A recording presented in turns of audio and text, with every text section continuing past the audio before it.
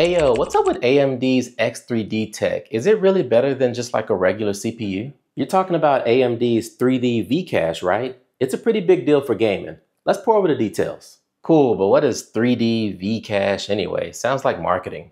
It's not just marketing, it's AMD's way of stacking extra L3 cache on the CPU vertically instead of spreading it out horizontally. It's like building another floor in a building instead of making the building wider. So why stack it up? Why not just make it wider like usual? So that's a good question. If you spread the cache outward, the CPU has to be bigger. That means the cores are farther from the cache, which slows things down.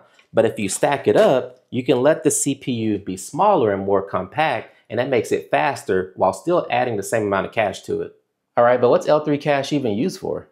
It's like the super fast storage for data the CPU needs often. It's shared by all the cores and it cuts down on trips to the slower system memory like RAM. That makes a huge difference for tasks like gaming. So they use it for speed and keeping all the parts really close together. Exactly, the extra cache speeds up gaming and other tasks where fast access to data is key and is especially useful in CPU heavy games. Got it, thanks Ayo, I'm always learning something here.